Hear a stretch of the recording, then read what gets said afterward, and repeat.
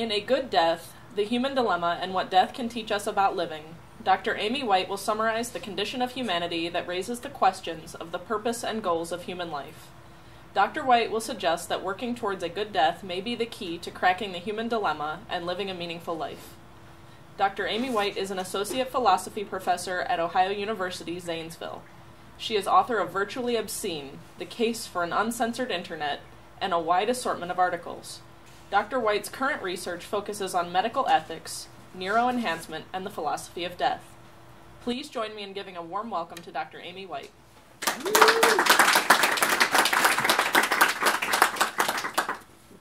have to bypass this internet thing. All right. No, it wants to go back. So, this talk is normally done during a class period, so I'm going to have to speed it up just a little bit here. So hopefully we'll get to everything. So the meaning of life is this question that most people associate with philosophers, but the truth, very few of us work on it, and it's a shame. And a lot of the stuff that we have comes more from authors than philosophers, Camus, Kafka, etc. But as a philosopher, when you look at this question, you have to analyze it a little bit more deeply. When people say, what is the meaning of life, they could actually be, discussing several different questions. What is the meaning of life in general? What is the meaning of human life? What is the meaning of my life? Or what constitutes a meaningful life? Each of these questions is distinct. So it's pretty nebulous when someone says just what is the meaning of life. So I think most people are most interested in what is the meaning of human life. So that's kind of what I'm going to discuss. Although it could be motivated by an internal, what is the meaning of my specific life, right? And of course the answer is 42. But for those who know Schopenhauer, he was a rather cheery character. And he said if the immediate and direct purpose of life is not suffering, then our existence is most ill adapted to its purpose. So for quite some time with the existentialist movement and pessimism, you had many people express doubts that life had meaning. Of course, a pessimistic existence or suffering is not necessarily the same thing as meaninglessness, right? There could be extraordinary meaning in the suffering, etc. Now, it's quite easy for people that hold some sort of religious tenet to assign meaning. But what do we do, right?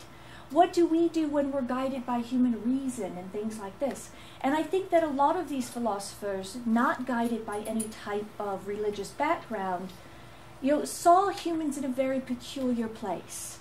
And it's what I'm going to call the human dilemma. What I've tried to do is break down what I think is most intriguing and in some ways the things about our existence that seem to make it important to seek meaning. So I've broken it down to 8 general parts, kind of looking at, the different authors and philosophers and the concerns that they've expressed. And then it leads to a very interesting conclusion. I also have a handout where there are 3 pieces of, 2 poems and 1 piece of literature that I think help express some of these parts a little more eloquently than I can. So, as again I said, there's 8 parts and conclusions. Boy, this gets in your hair. And I'm just going to go through them one by one. All right. The first part is that we all die. We are very temporary creatures. All of us. And, when you're young, you don't particularly think about this. When you talk to much older people, this looms kind of large in their existence. My grandparents started giving away things continuously, thinking about their death. Well, you'll remember me by this and this and this. And of course, we don't want to think about it. We don't want to hear about it. And this society has designed it so it is really removed from us. So it gives us not a lot of opportunity to engage death. And so it becomes this kind of mysterious, oh no, that will happen to us all, right? So that is one thing. We are just incredibly temporary creatures that will die. Now, that one doesn't honestly bother me as much as how we tend to die. It seems like nobody ever dies at the right time. Right? I mean, you either die much too young. It's like, oh, they could have done so much more. Right? So young, so much left to experience. Or we face this, horrible process of aging where things start to break down. We become decrepit.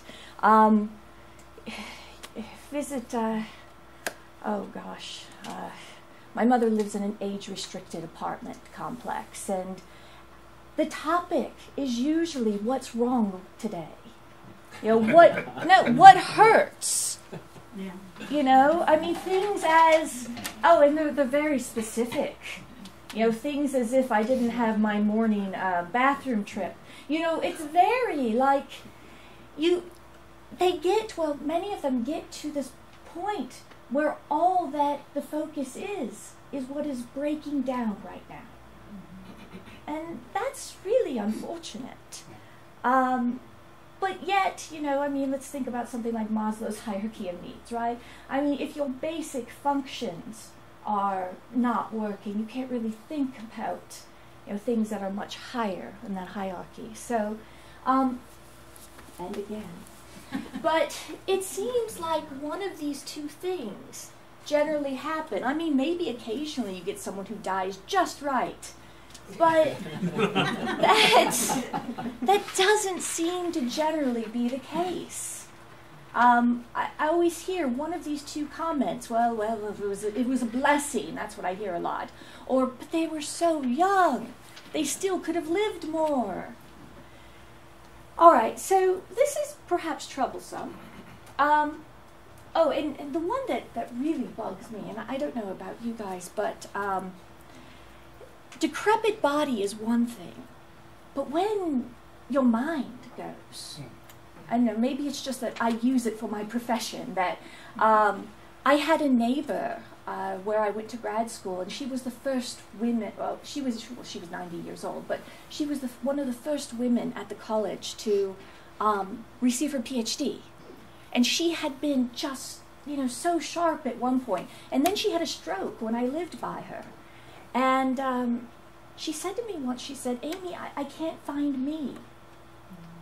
She couldn't get her faculties working again. And it was one of the worst things I'd ever seen.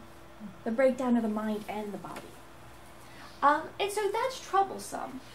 But I think this is even more so, is that everyone we love is going to die also, and probably not at the right time. Right? The same neighbor that I talked about, her name was Mrs. Hill. When I first moved into my house beside her for graduate school, I had met her, and she said that her husband had died 20 years ago. But I would wash dishes and things like this, and I would see this old man go by the window. And I'm not a person that believes in ghosts, so this was kind of, wait, your husband had died 20 years ago, and I kept seeing this. So I'm starting to get a little bit freaked out. So one day I go out to the deck, and this old man, face to face, he's like, hey, I'm Mr. Wright. Very glad that ghosts, weren't actually visiting me in some way. But she had a boyfriend. Yeah, and his name was Mr. Wright. How cute is that? So they were adorable together. This was before her stroke. But he died. And she told me, and he had an illness, and it was horrible, but she told me, and this really broke my heart, that every morning that they weren't together, she would go and get the newspaper and have her breakfast out, and then she would call him, and they would discuss the newspaper together. And this was back when they had landlines. And I guess what happened is that every day she would still put her breakfast out, get the newspaper, and her hand would start to reach for the phone. Then she would remember. And then she said to me after this, she said, look, everyone's dead. She was like 94 at this time. You know, everyone's dead. All my friends, it was, everyone that we end up giving our heart to, our us, them, will be gone. And this coincides a little bit with the Blake poem, too. The worm, from the moment that we're this fresh rose, we start dying, really. All right. And I think this bugs us even more than some other things, is that human life is incredibly transient. Everything we do, our personality, works, accomplishments, our memory, won't amount to anything in the end. Even those of us who, are greats. My students don't even know who Copernicus is these days. How sad is that, right? Like, do you realize you might still think that you're the center of the universe if not for this man? They don't know, though. Galileo is fading, too. They still know Einstein, but, think that was a relatively short period of time. You can name off some very great leaders, and they have no idea who you're talking about. They can tell you who all the Kardashians are. But, of course, in 10 years, nobody will know that either. So, it was annoying. So, everything we do is going to be swallowed up in the enormity of eternity. I was really proud of that phraseology. But it's true, and I have a poem, Shelley's poem, on there, I think illustrates that quite well. And if you've ever seen Breaking Bad, there's yes, where he reads it. It is very powerful. The poem itself is very powerful. You have this leader who, once probably had commanded vast armies and who is reduced to nothing but a trunk in the sand. So, everything we do is many ways going to amount to naught. Now, we are one of 7 billion on this planet, or over 7 billion, and, we all think we do these kind of important things, but when we take a larger perspective, not so much. I know, stay with me. We're only 4. It gets better. Okay, but it gets a little worse first. Human life is also essentially lonely. We might not feel alone, but we're alone in the sense that no one can get into our heads. It's almost solipsism. No one can ever share our experiences. Even people who have experienced similar things to us can't tell how we feel, because how we feel is accumulation of the current experience and everything we've had before that has shaped and molded our feelings, and probably some of our genetics too. So no one can ever go through what you're going through. No one can ever experience your mind. And you can never experience anyone else's. You have no idea what people are thinking or feeling. You can make some guesses, but you could be wrong. So we are essentially alone in our heads.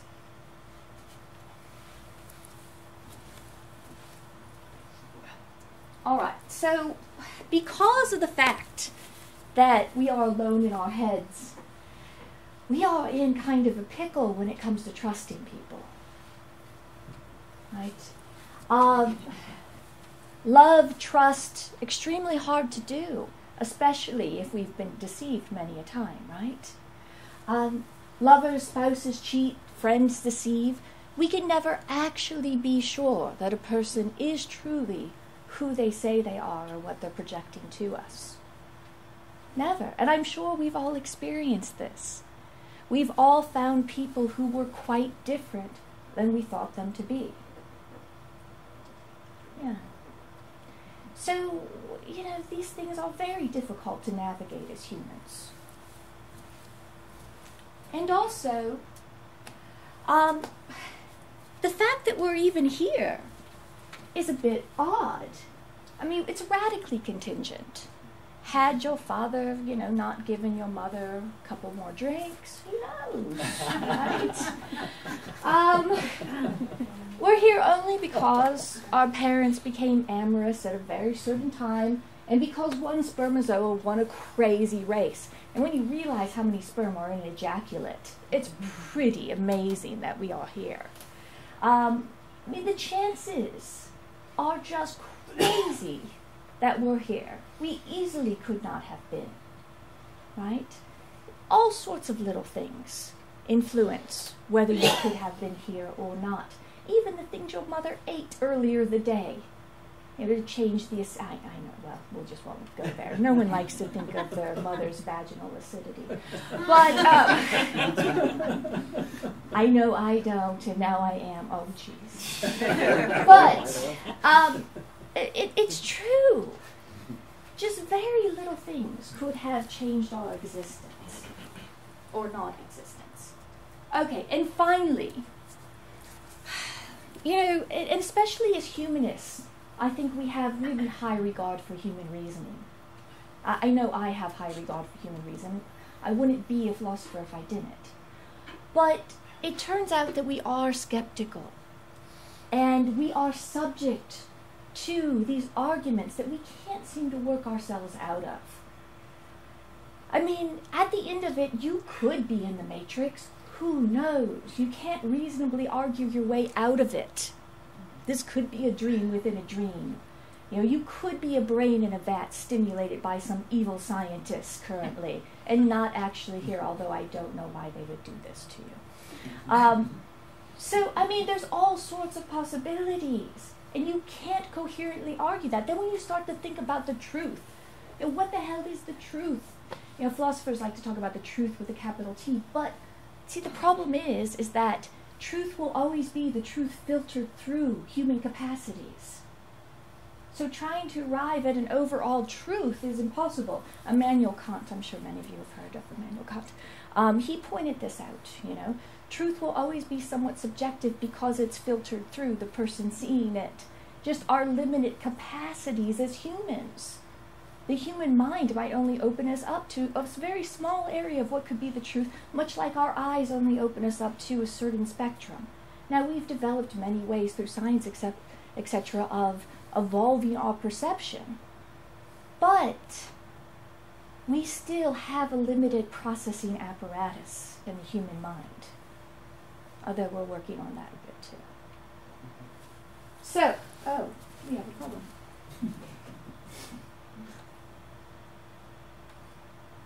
So where does this leave us? Well, this is the conclusion, is that we're pretty much adrift in a world where reason fundamentally doesn't do a lot for us. We have no point of departure because of our radical contingency, no goal, and in many ways absolutely no idea where we are or what our course is. So this, I think, fundamentally has been why authors have quested for meaning. Given all of these things about humanity, the human dilemma, the human condition, etc., what you want to call it, the fact that we're here leads us to look for meaning, to seek for some meaning to all of this strangeness.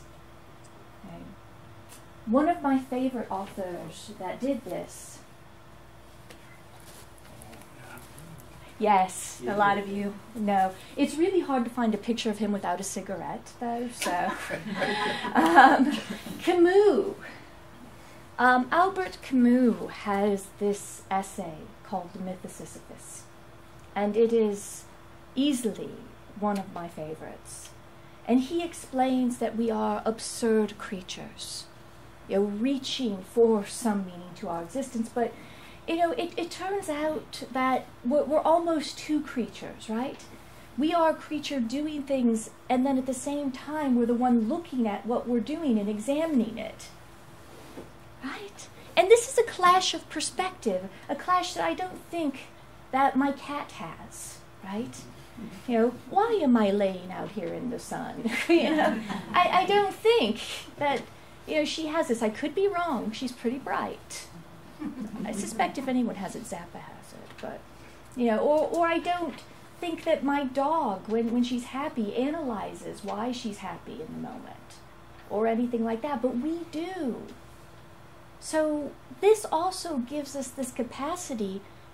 Why am I even living? Camus thought that one of the most important philosophical questions was, why don't we even commit suicide? Why don't we just, make an end and not keep going? Of course, some people commit what Camus called philosophical suicide, where they basically just stop thinking about it. Ignorance is bliss, right? But he said there was another way that we could approach it. And he gives the example of Sisyphus from mythology. Sisyphus was a man who angered the gods. And in return, they made him roll a rock continuously up a cliff just to have it roll back down over and over and over and over and over. And then Camus becomes depressing to most of my students and says, look, we are all Sisyphus. It's what we do. We all have our own rocks. We roll them up, they come back down, and there's a new one at our feet. And the finale is never quite as great as we think it's going to be. Right? I remember some of my own rocks, getting a PhD. And there was this weird thing called a job, which if you're a philosopher is not easy. And then there's this tenure rock, and there's this full professor rock. The rocks, and those are just the academic rocks. Then there's all of our personal rocks too, right? Up they go, and then there's a new one in our place. Mechanical beings, but mechanical beings that have to reflect on the fact that we're being mechanical beings. Right? Which is really hard if it involves paperwork. I've tried to explain to my secretary that in the light of everything that this isn't worth anything, and thus I shouldn't have to do it, but she doesn't seem to buy it. Yeah, alas. Nor does she have a sense of humor about it. I think I should probably stop. But, yeah. Well, whereas human life is an immortal, promptings for internet are. That's right. Again, one of our rocks to get this to stop. But the funny thing is that the end of the myth of Sisyphus, Camus says that he can only imagine Sisyphus happy in some moments. That he has a possibility, even with all this rock rolling, to be happy. Because although human existence and circumstance is one way, what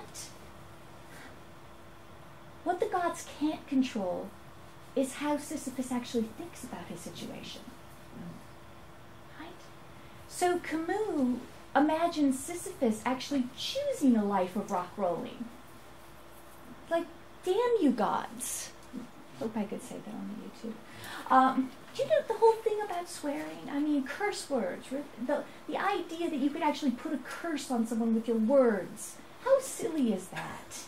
And we still believe, no, forget that. I warn my students right off, I will swear like a sailor some days, but I'll try not to for this. So we're rolling these rocks up the hill, but we can choose this existence. So what he's done, he's forged personal meaning on an otherwise meaningless situation, and has found joy in the journey. So, I take that as a starting point for meaning. Fundamentally, we might not be able to find any universal meaning. People have been trying. I don't think they've succeeded in any way, shape, or form. The human condition is hard to overcome, but can we forge meaning? Really, think about it. Some people have forged personalities on pet rocks. It can't be that hard. Right? So forging meaning on our existence. And I think it has a lot to do with perspective. Right?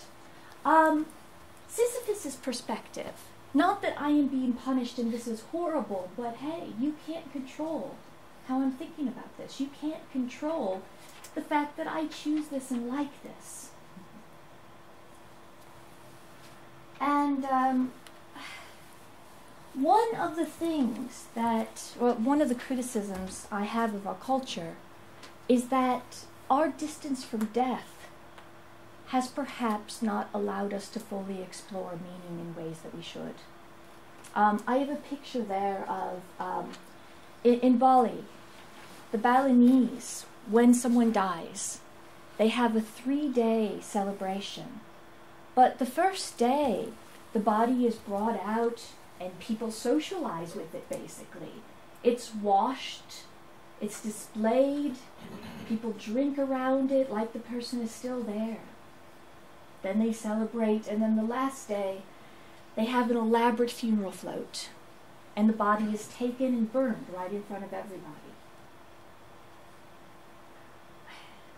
When you really, really get your immortality out of your head and realize that, you will be no more, you can start asking yourself these type of questions. And I make my students actually write their own obituaries. They hate it, but the idea is, what do you still need to be in there before you die? And those are the things that are most meaningful to them. Really. What do you need to live a good death?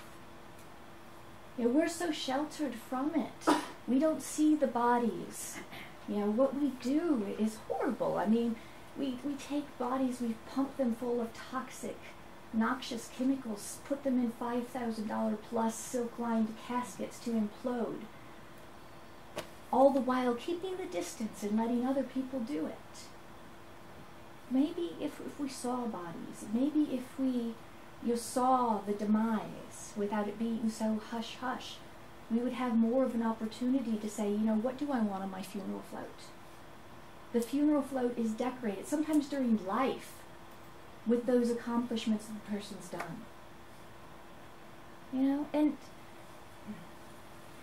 on it, I'm pretty sure, at least in my case, I don't want my salary written. Oh, that would be embarrassing. But, I don't want my salary written or these types of things. I want the adventures I've had, the people I've loved. Those things are the things that we really find meaning in. So at least we know where to forge. And thinking about death, I think, gives us the opportunity to think about that. What do we need before we die?